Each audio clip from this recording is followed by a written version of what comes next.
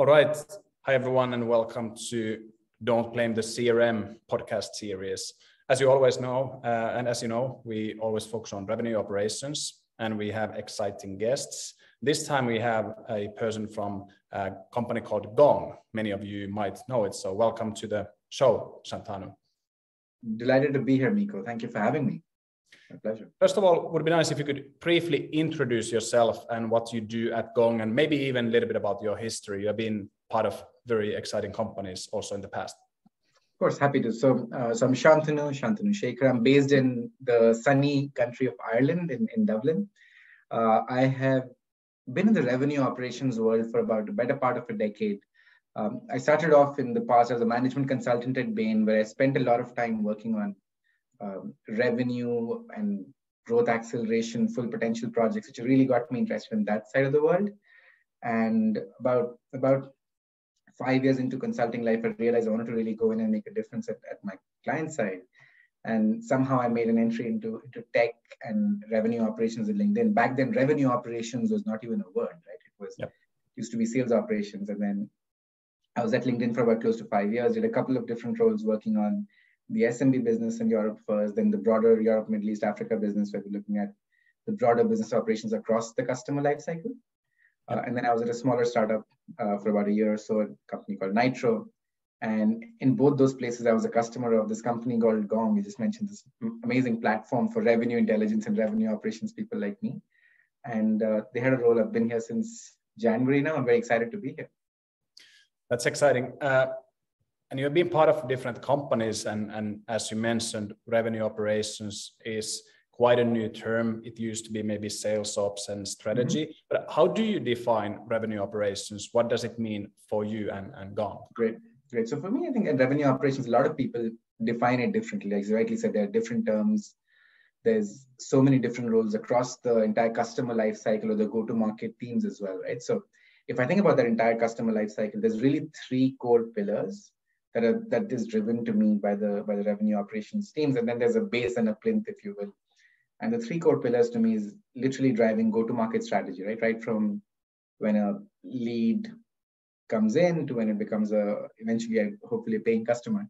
How do you think about that go-to-market strategy in motion? How do you plan both for the longer term and really build that, but even smaller operational questions like what should the segmentation look like and so on. So that's like the first strategic pillar. And that's where you drive a lot of thought leadership in RevOps.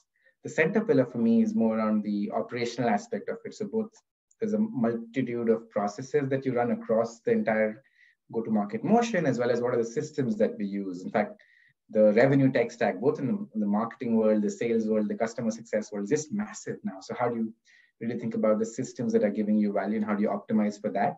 And that's where process leadership comes in for revenue operations.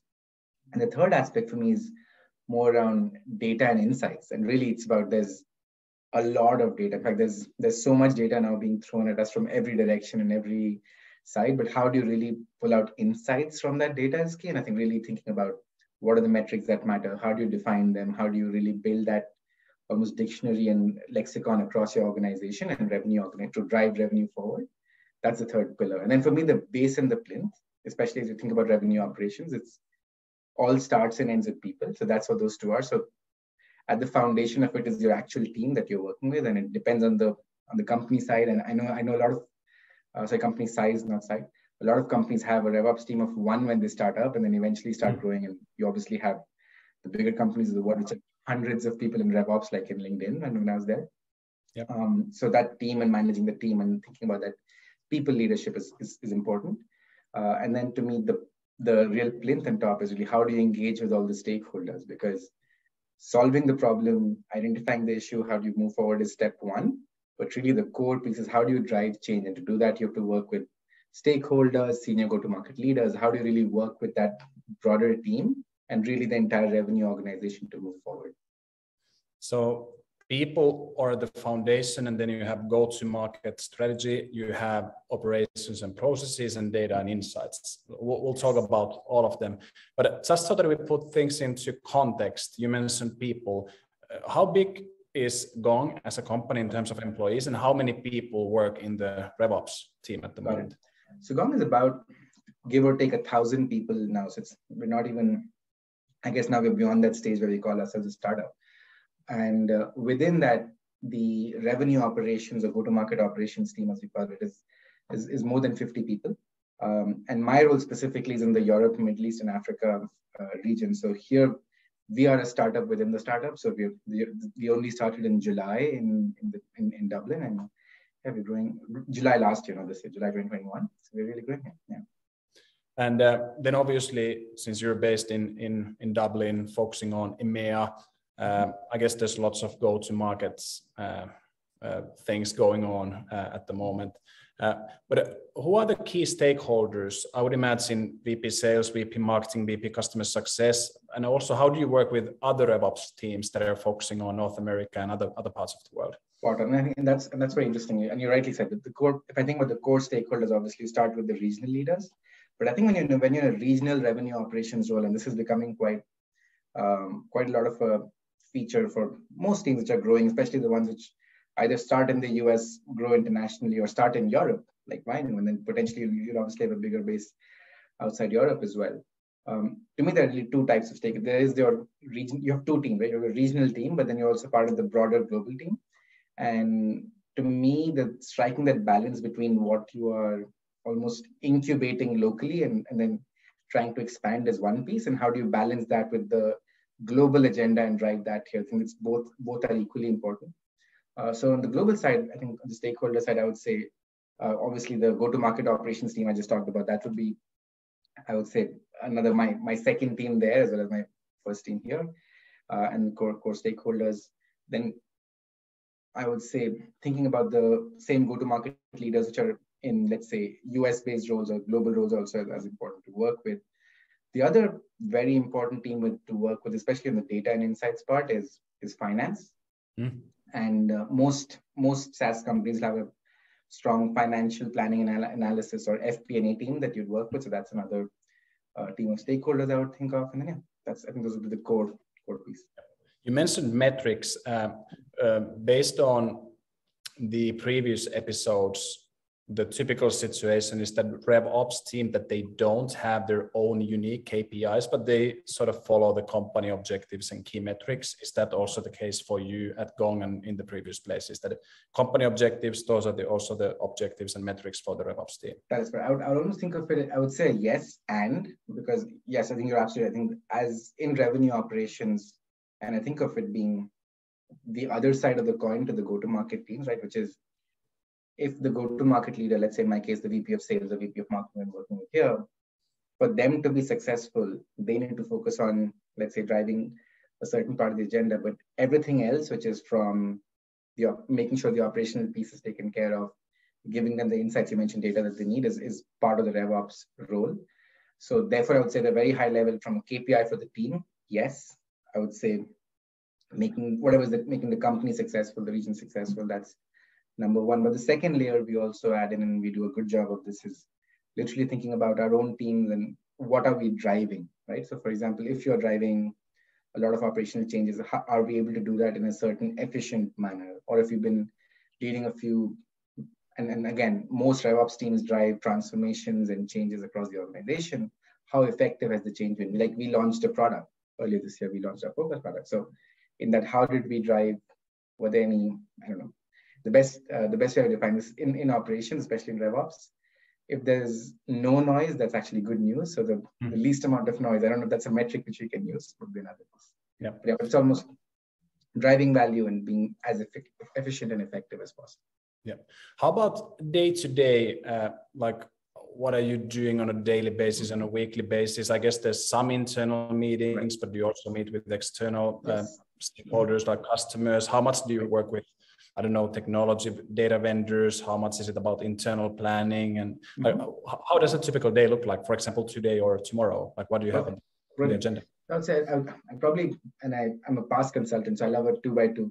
So let's say internal, external is one axis, one part of the axis. The other axis I would think of almost is thinking longer term versus short term, because a large part of what makes people in this role successful or not is how do you balance thinking both longer term, say at the 30,000 feet view, how do you think about the longer term, the bigger picture, as well as the shorter term, what I might call keeping the lights on. So if I think about the balance between those four, I would say there's a fairly equal balance, because if I think about the typical day in my life, and again, this varies depending on the stage at which a company is, the role, the region, and so on.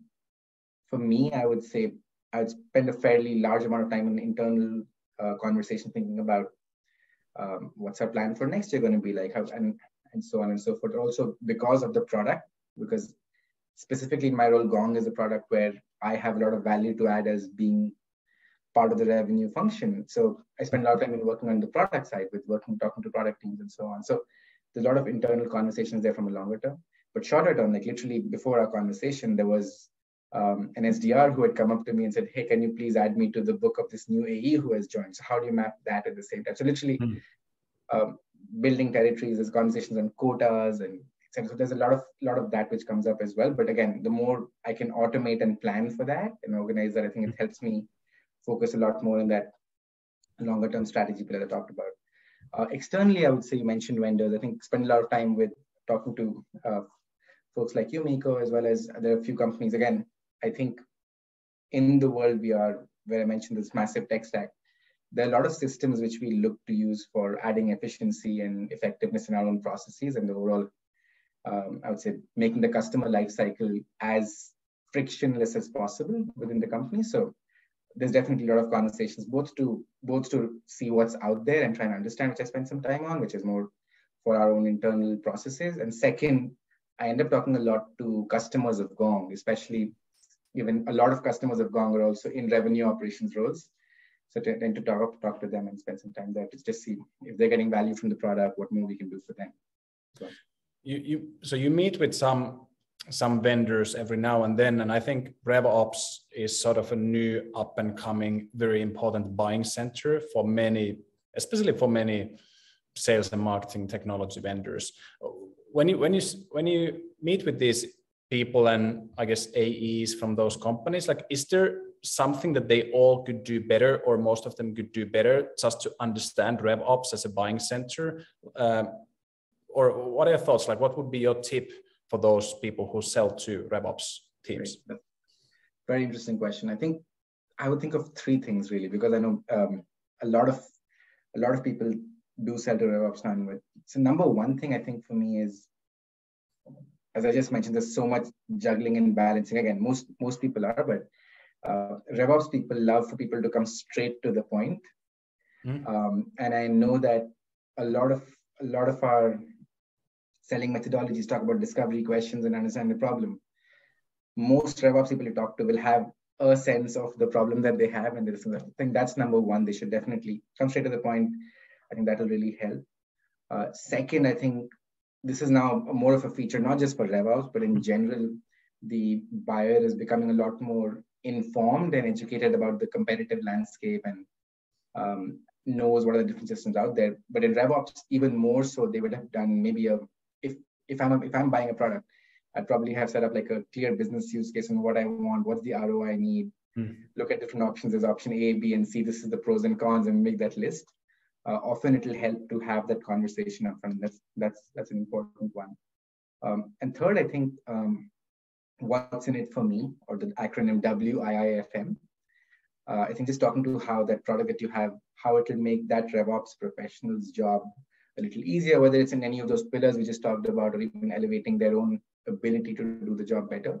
No, I think those are excellent tips, being straight to the point. And also I've seen it myself, that compared to maybe VP sales or VP marketing, because RevOps is doing this for living and every day. I mean, they are often better informed in terms of technology, because it's really their job to build that technology stack. So that's definitely an important one.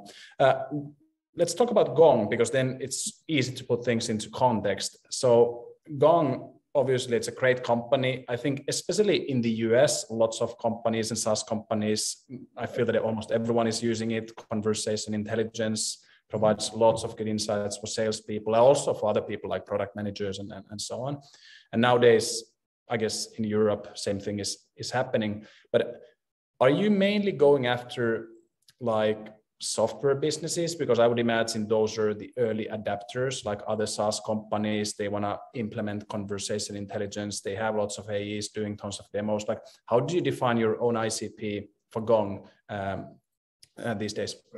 Brilliant question. And I think you're right. I think we're obviously very, very big in the US where we started off. We're only about, Gong right now is only about 7 years old as a company. So it's still relatively new in that sense. So you're right, our early adopters definitely have been in the technology world, but more recently, we've had a lot of different companies from like when we have customers in healthcare, in manufacturing, in staffing. So our industry definitely, our industry spread is broadening quite a bit. But if I think about, as you'd imagine, given the entire revenue intelligence space and the focus there, it would start with tech in that space in general. Yeah. And then, I mean, we have been discussing with other companies who sell to software businesses that obviously identifying early adapters is one thing, because revenue ops, when it comes to sort of the sales ops part of the RevOps role, that they want to provide the best possible prospects for that are those early adapters. Like, is it, when you mention data and insights, do you mean that type of data and insights, like identifying those early adapters out of thousands and thousands of companies, that these are the ones that we should do business with, and then you sort of give them for both sales and marketing so that they could do business with them? I would make another yes, and I think that's definitely important. What I don't know, if I literally think about the overall data and insights piece, it really depends on who the audience is. And what I mean by that is, right now, let's say you're selling to a company which has many different roles. And let's say we go into the typical software as a sales, SaaS company model, and we look at their entire piece. You have the C-level, you have, let's say, VPs of sales, marketing, go-to-market leaders. You actually have frontline managers, and then you have people literally frontline, whether it's sales, customer success, the frontline doers as well. At every level, I would almost start with a 3-step question, which is, why do they need certain data and insights? Yep. What do they need to inform that? And how will they get that? And an example, like, for example, let's say the C-suite, the CEO and team, they care about having a pulse of the business so they can report to shareholders and stakeholders or whoever, whether it's a public company or a private company, and think about longer term vision and make decisions on how they think about investments for next year and plan and so forth.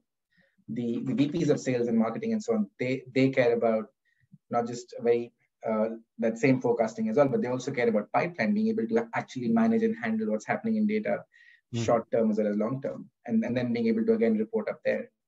The frontline managers, they care about what their leaders care about, but they also then care about the performance of their team. Literally every single person, how do they help drive that forward?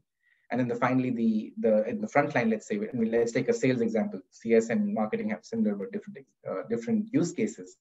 On the sales side, the A cares about how they're performing and what tools do they have to really get better view. So when you mention the account information, and I can go deeper into this, and AE will care about what are some of the indicators I have in my, whether it's, you want to call it my book of business or the territories that they've been assigned or some accounts that they're hunting into. Those salespeople really care about, do I have the right information? Do I have information, whether it's on the company or the contact? And do I have the right information about some of their behavior or usage, which will help me drive forward? And therefore, the insights they need is on that specific performance there. While again, at the CEO level, the performance is very different. Yeah. So if we think about that sort of account level information, obviously many companies want to place that information directly into CRM. And then you might have also same type of data available in marketing automation systems. But I've seen also quite a few teams that they're building their own sort of cloud data warehouse. They might call it CDP, customer data platform. What are your thoughts? What do you think will happen? Do you think people will use CRM as sort of the master data for everything RevOps related? Or do you believe that there will be these data or cloud databases and data lakes where people and RevOps teams will store all the information and then they will feed data from those warehouses to CRMs and marketing automation and other systems.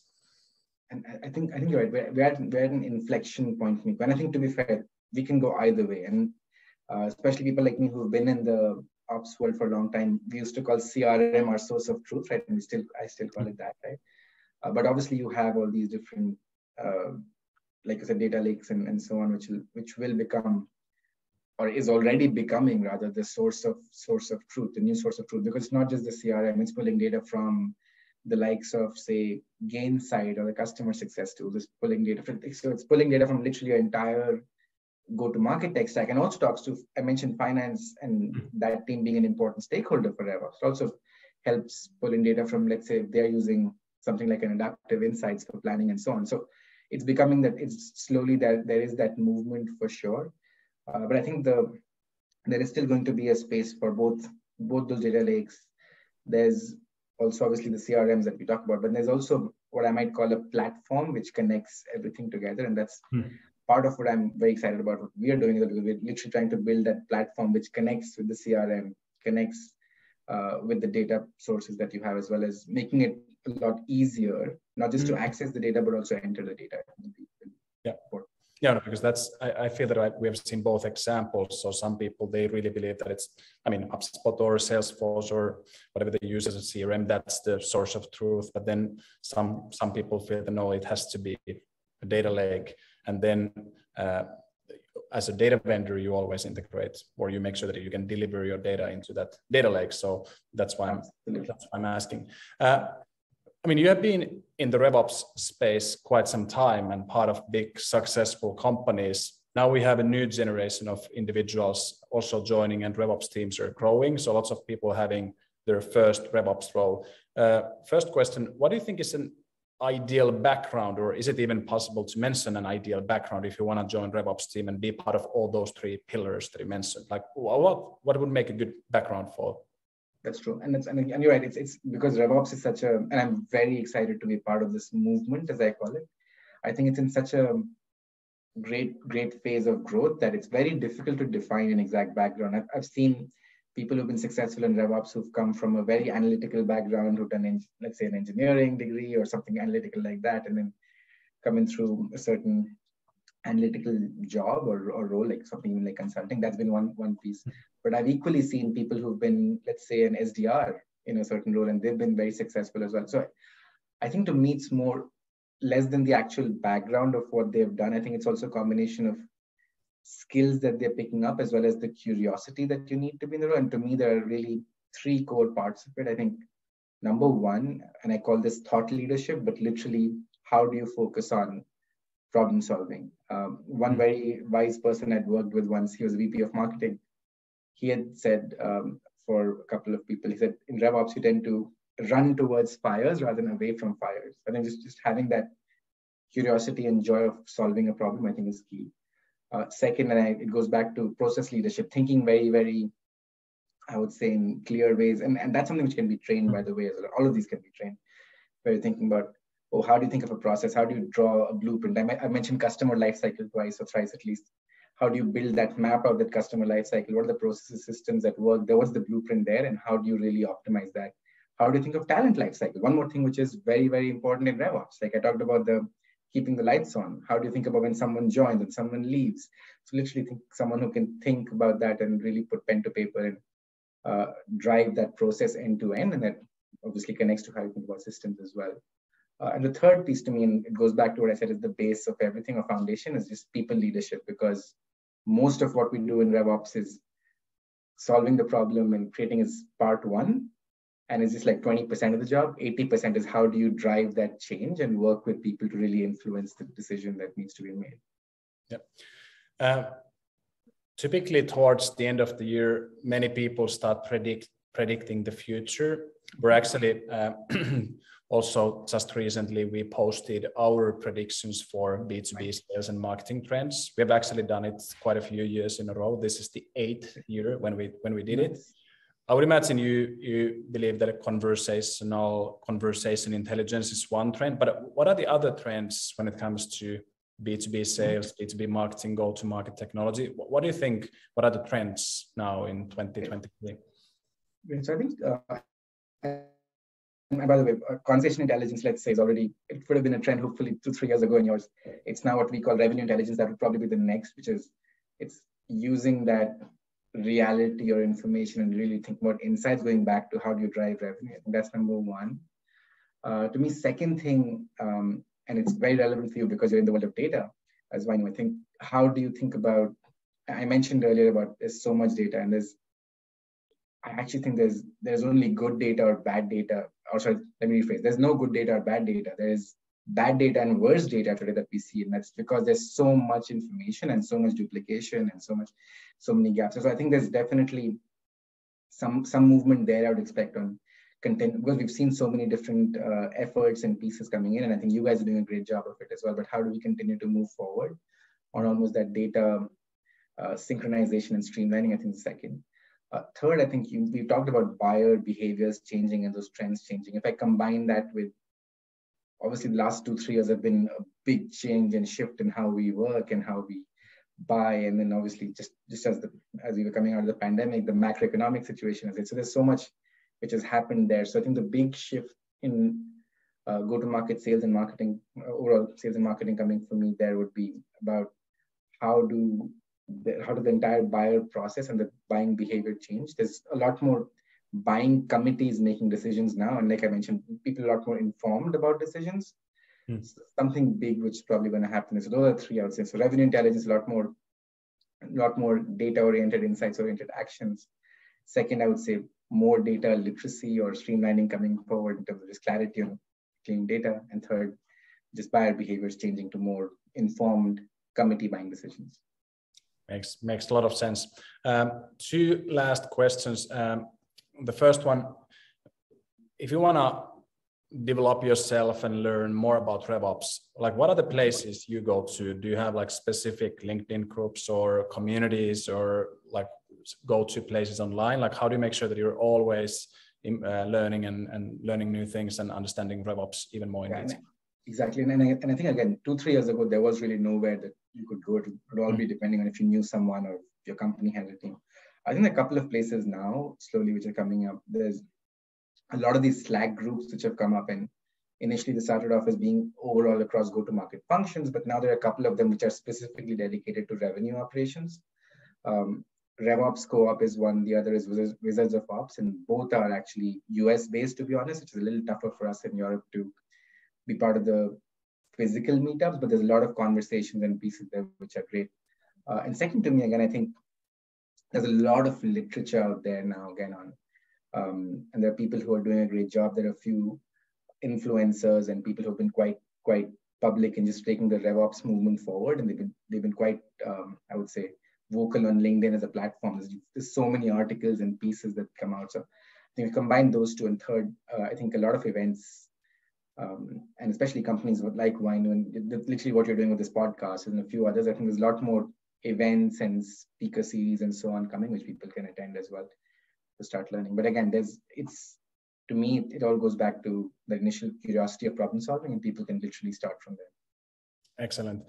And then the final question, do you have somebody in mind who would be an awesome next guest in the show, like someone that you look up to, someone you work quite a bit, or someone who has been teaching you lots of things, or you feel it would add lots of good value for the audience? Yeah, I think this would be, so he's the VP of Sales Operations or Revenue Operations at a company called Rubrik in the US. His name is Dhruv Nag. He was actually my mentor when I was at LinkedIn. Oh, someone who's very, very knowledgeable, especially in your world about data as well as the entire interplay of revenue operations, both long-term, short-term. Be a good one to talk about. Excellent. Thanks for the tip. And also big thanks for the conversation. Lots of valuable insights. So big thanks for being part of the show. Thank you. Thank you so much. It was my pleasure, Miko, and thank you for taking forward the RevOps movement. Appreciate it.